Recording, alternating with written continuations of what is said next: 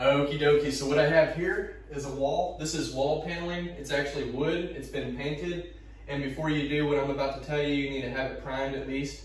So this is wood wall paneling, and what I'm gonna do is I'm gonna take my mud knife, skim coat over it, mud and tape the seams where they butt together. I'm gonna show you an example of what this is about to look like, what you need to fix it, and how to fix it.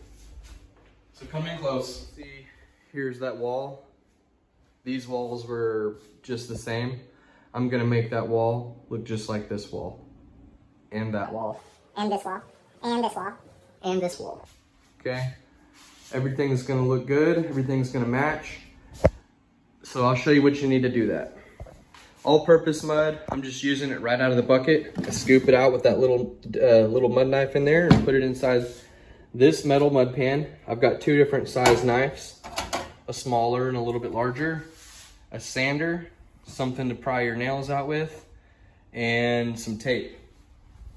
You can see all I've done is there was a nail right here, and a nail right there, and a nail right there. I took those nails out, and some of these other spots, like right here, they were paint spots that were sticking way out.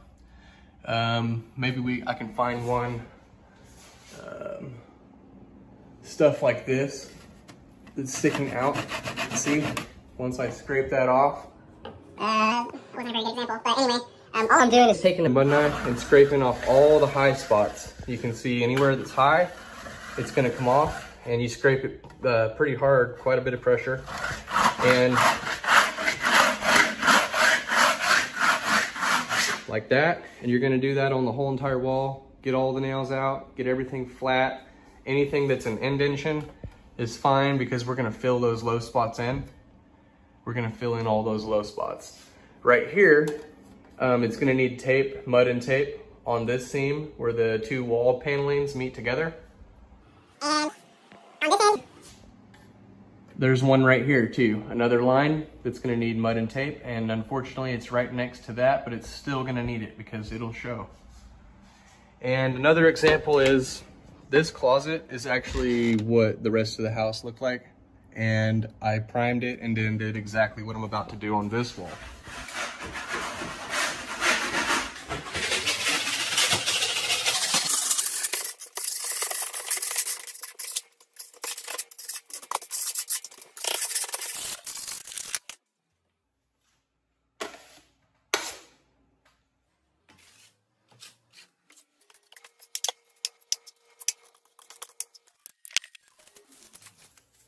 Okay, can I put the easy to fold? It's easier to fold this way.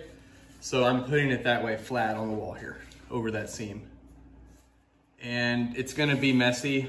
You're gonna have to repaint I'm gonna have to repaint my cabinets and my trim.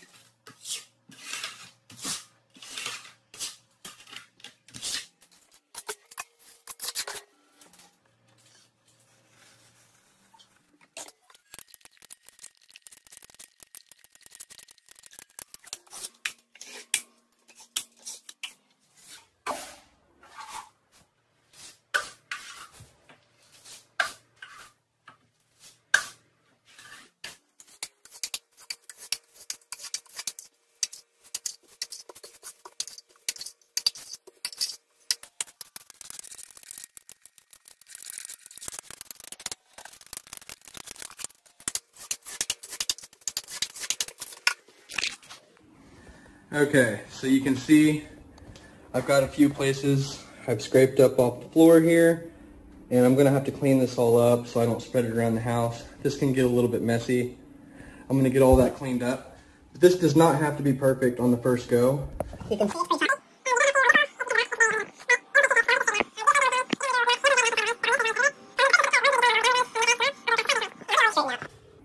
On wall paneling, like in that closet in there, you're just gonna go down the lines. Go down these lines. The wall paneling lines. I do reckon it's gonna take a while for that to dry. So come and have a sit, eat some eggs with me. It is day 2, You can see the floor is clean, it's all dry. And there's little cracks inside the cracks. That's gonna be just fine, that's okay, that's normal. There's indentions, that's because overnight when this stuff dries, it sinks in a little bit. Where it was thick inside those cracks, it's cracked almost in every single one. That's okay, all the way around. There's little craters, cracks, and you know, little waves. But remember, my little waves are going like this, and they're very small. If you have big clumps sticking out, you're gonna wanna scrape that off. And before I start mudding this a second time, I'm gonna do just what I did before and take my mud knife and scrape what might be any little high spots on there, okay? So I am gonna do that, and I'm gonna apply a second coat of mud the same way I did, but all sideways this time, from left to right, or from right to left. Here is the wall. I'm back after a second coat, going sideways from left to right and right from left. It's looking a lot better. There's gonna be small, you can see where these are still sticking out slightly, just ever so slightly. But whenever I go top to bottom again on my third coat, that'll fill these in. And I'm gonna bring you back whenever I do, and I'll let you know how many coats this ended up taking. There was 3 or 4 coats. There is the tape spot, and the other one, still pretty thick. That's gonna take a little while to dry on that left side where it was low last night. This will dry faster. This should dry by the end of the night, and before I go to bed, I'll put another third coat on. See you tomorrow.